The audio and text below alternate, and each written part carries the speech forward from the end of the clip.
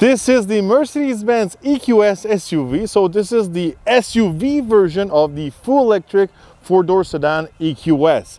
So today I'm going to test this SUV EQS to see if it's comfortable, if it's got a ton of technology. We're going to test the range. Obviously, we're going to test the acceleration. Welcome to the Torq Media channel.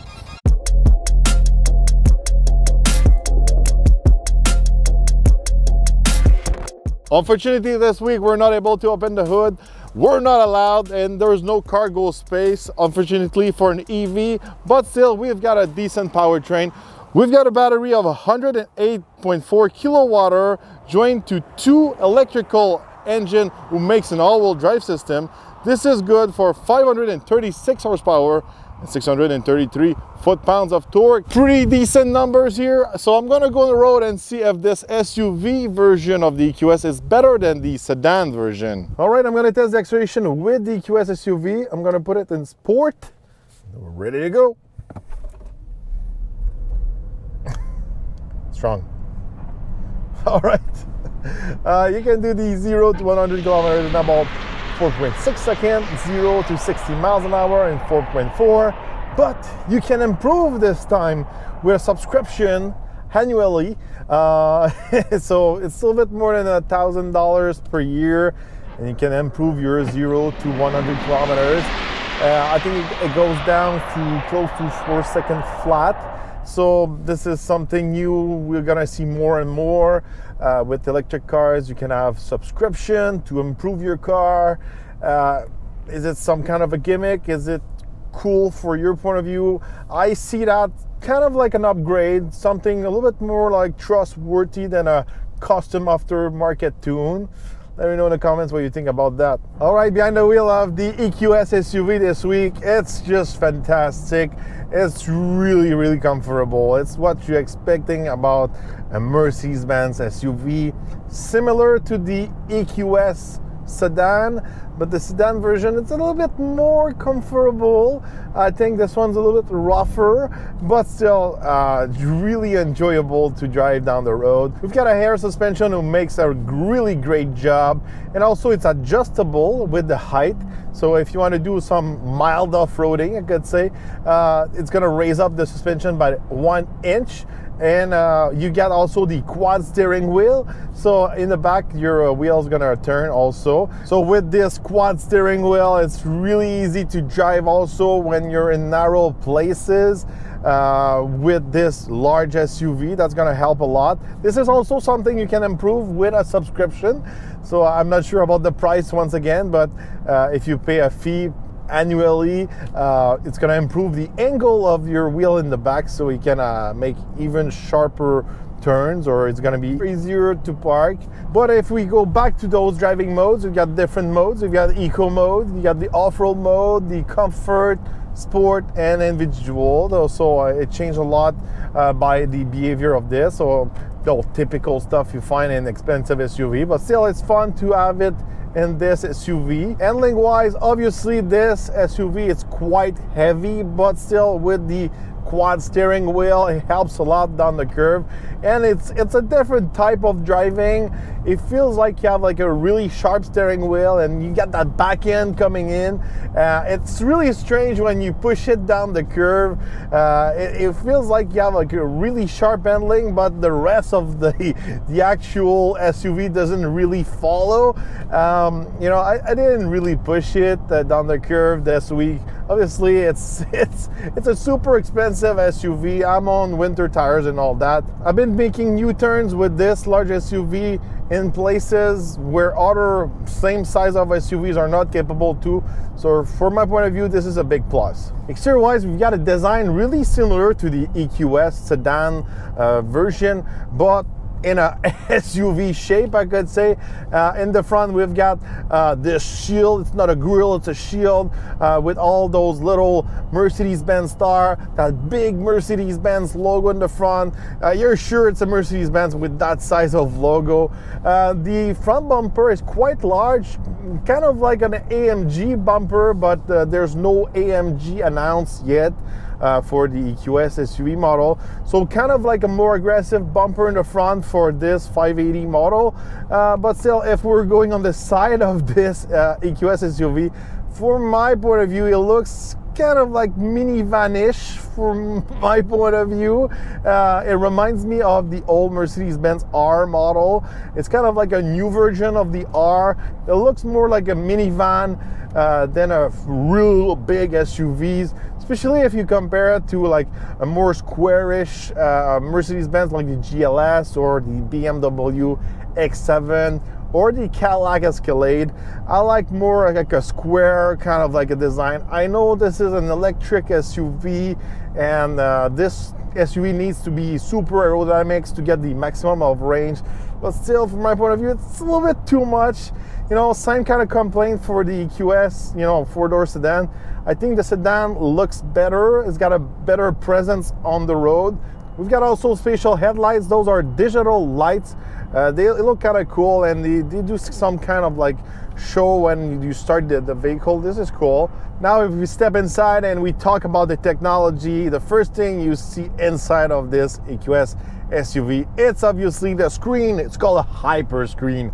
It's 51 inches large, so it's actually 3 screen. We got digital gauges in front of me. Got a huge screen in the middle and another screen for the passenger, similar to the Jeep Grand Wagoneer. They can do a lot of stuff on that screen and watch shows and stuff with some headphones and all that.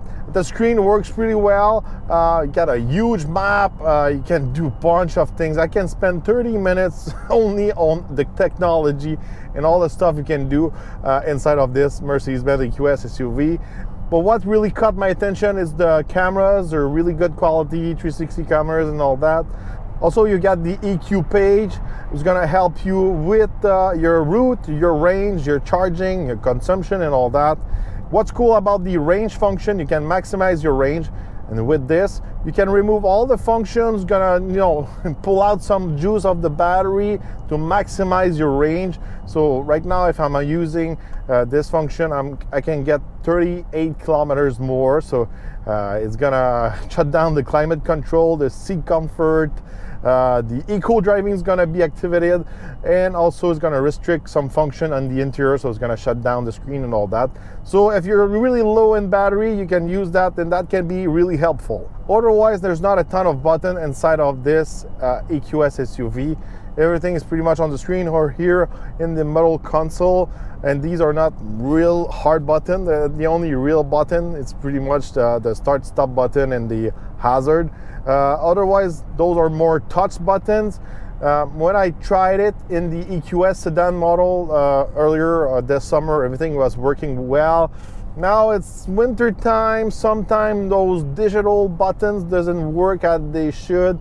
It's typical, you know, with the weather, when it's colder, when you have glove and all that. This is pretty much the down point of not having some hard buttons sometimes, but it was not a big deal this week for that. If we're looking at the overall design of the interior, really nice material, really nice stitching. At night, it looks really good. We've got a bunch of interior lighting and all that. We've got some nice wood. It looks like wood out of a yacht. Nice material. I like that black interior this week. Earlier this summer with the EQS, we had the white interior. It's really flashy, the white interior. This one's a bit more practical than black. It's it's a little bit less stressful also with the kids. We've got amazing seats, massaging seats and all that. We have the little pillow and all that. Super comfortable. Stepping in the back, we've got the configuration of 5 seats this week, not the 7 seats. You know, you've got decent amount of space, comfortable, but I was expecting more space. This EQS SUV is not as large as a Cadillac Escalade or a Lincoln Navigator. I was kind of surprised. I was, you know, expecting more space in the back. I think it's kind of squeezed out to fit that third row. With the screen, you know, that screen is really into your face, especially if you're tall and large like me. Also, you know, when we put the baby seat this week with my wife with that screen, we really had to put forward that passenger seat in the front. So, you know, I was expecting a little bit more space for the largest electric SUVs from Mercedes-Benz. I know I'm a GMC Yukon owner. It's not exactly the same type of truck, but I was expecting a little bit more space from my point of view. If we're looking at the last row, unfortunately I'm not able to test it this week, but just by the dimension of this actual SUV and stuff I've seen online, it's really tight in that last row. It's really something you're gonna use it maybe sometime, not on a daily basis, and really for small kids. But if you're choosing this one with the configuration of 5 seats, you've got a really large trunk, and on top of that, you've got even more cargo space underneath that carpet, you know, that floor in the back, so you can store, you know, your charging cord and all that. So if you don't need that extra third row, super practical with that big trunk. Speaking of those screens in the back, you've got 2 screens, the kids can listen to all their shows.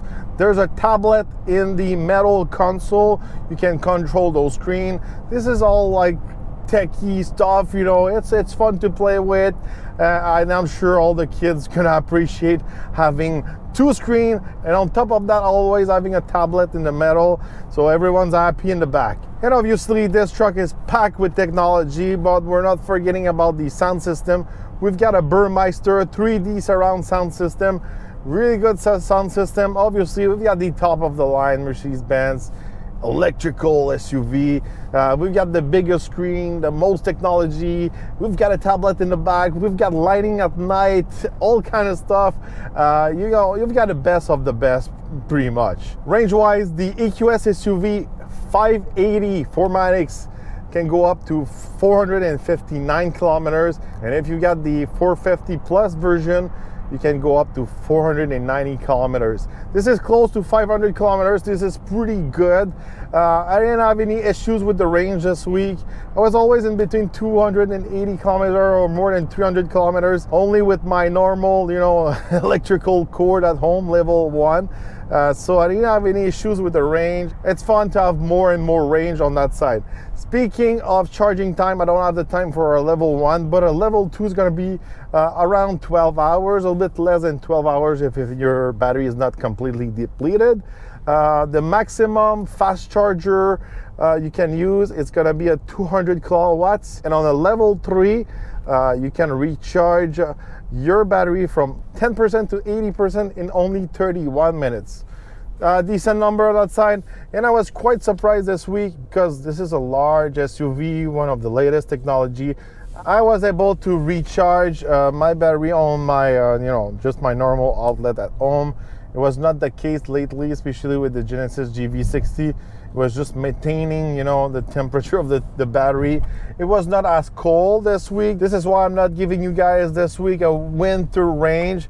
I think with the actual temperature I had this week, it didn't really affect that much the range to see a huge difference. All right, speaking of price, a base EQS SUV starts at $136,000 Canadian. And the base 580 model starts at $158,500. And the model I'm driving this week, it's good for $178,600. Obviously, expensive SUV. It comes with all the technology, a good range, good power, 4Matics and all that. It's quite an expensive SUV. I think for the experience of driving, the technology, the comfort and all that, it's all worth it from my point of view. The only thing is kind of like not worth it is the design. You know, it doesn't look like an SUV costs $180,000. It looks kind of like a minivan. It looks kind of like any SUVs down the road. It doesn't look super expensive. It's missing something. We don't have the look of the Escalade or the BMW X7. Even from my point of view, the Mercedes-Benz GLS has got a better look. I know they're not as, you know, aerodynamic as this EQS SUV, but I like a more presence down the road. I like having more square, classic SUV. I think this is what's really missing about this EQS SUV. It's to be a little bit more rough, you know, having more presence, a little bit less like gentle egg. I don't know. Let me know in the comments what you think about this EQS SUV. Do you like the design? Do you like the aerodynamics? Or you're just like me, you like more classic SUV design? Let me know in the comments. Don't forget to subscribe, like, and share. And we're gonna see each other on our next review.